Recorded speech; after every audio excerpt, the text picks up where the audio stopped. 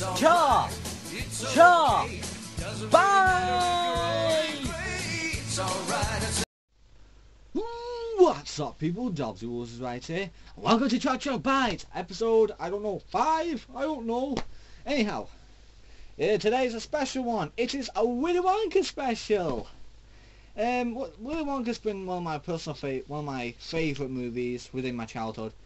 Even the book that was written by Roald Dahl. But now, I went to the shops, and he's got 2 new Wonka candies. Well, candy bars, chocolate bars, whatever country you're at. It is chocolate nice cream. Oh, that sounds really dirty, lol. And millionaire's shortbread. I'm going to taste them together, so I won't rate it at 20. I'm going to taste them individually and rate them up to 10, okay? Just as usual. So we're going to start with this chocolate nice cream, which is a bit thicker than the millionaire shortbread. And they look like... oh, shit. They look like some weird pudding kind of symbol.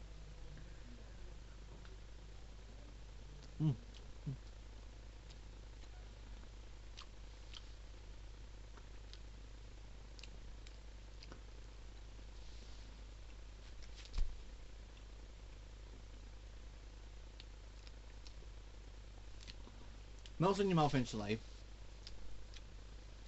It's got like a slight hint within this one. It's like very, like a tiny hint of molasses, which does take me on a bit of edge.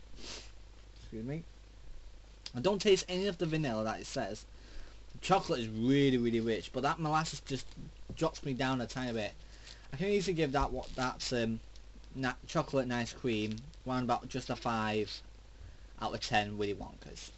Oompa loompa doompa-dee-doo, I've got a perfect puzzle for you. Now, let's get on to millionaire shortbread. Let's try and open it now. And normal biscuit like that. And it has a W symbol. Let's try it.